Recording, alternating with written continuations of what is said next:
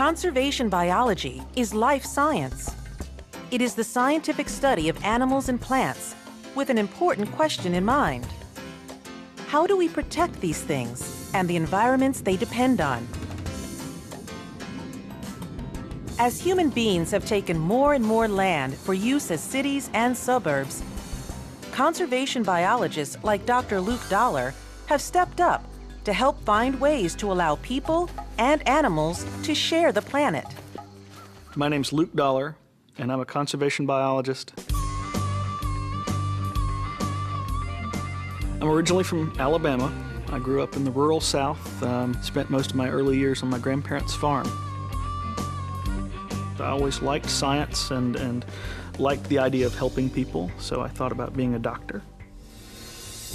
But one of the summers when I went home, the forest I grew up running around in, out behind our farm, wasn't there anymore. Someone had decided it was time to clear cut that forest, and it felt like a part of my childhood that I hadn't realized how important it was to me had been ripped away. And at that point, that was the moment when I decided that instead of being a doctor, I was going to try to help people and help the world in a different way. And I was going to work in conservation to help preserve animals and nature.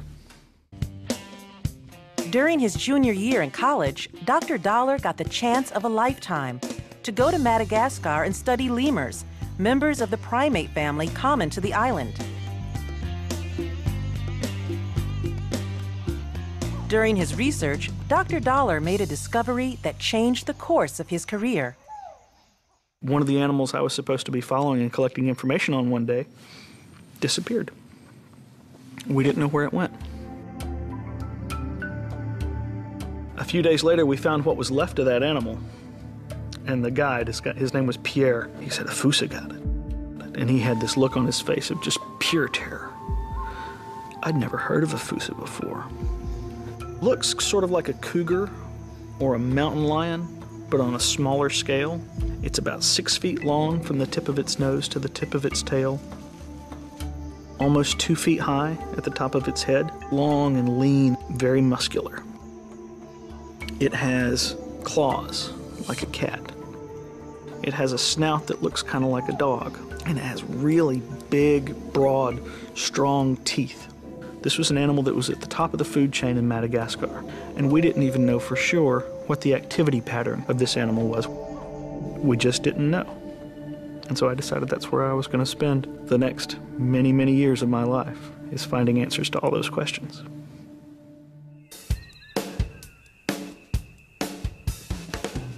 Over the years, I've trapped more than 100 Fusa.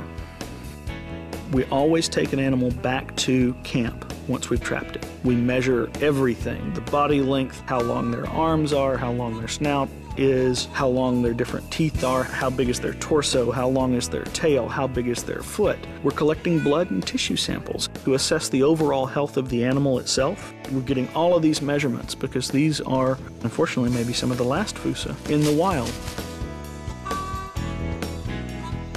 I estimate that there are probably no more than 2,500 Fusa left in the wild on Earth. From the very beginning, I knew that I was going to have to spend my time not only researching this unique animal at the top of the food chain in Madagascar, but I was going to have to spend a pretty significant amount of time trying to conserve it as well. And we've learned a lot about these animals. We've learned a lot about these populations. I ended up, over the last 15 years, spending the majority of my time working with the people who live around the forests and in the forests in Madagascar, so that together people and the wildlife have an opportunity at long-term survival. It's changing the lives of people. It's also giving some hope for the future of the wildlife there. A lot of people ask me, why is it important to go study a particular animal? Why is it important that we protect this species or that species? Why are Fusa important? Why is it important to conserve them? What does that have to do with us? Every member, every species is a part of a greater ecosystem where every member plays some role, but what's important, even beyond the species themselves, is that system, because it's the system in which we live too. Thanks to conservation biologists like Dr. Luke Dollar, we understand more every day about the world we live in. Not just about the Fusa, but about all of Madagascar. And not just about Madagascar, but about all of Africa. About the world we all share. The web of life connects us all. And the better we understand it, the better off we'll be.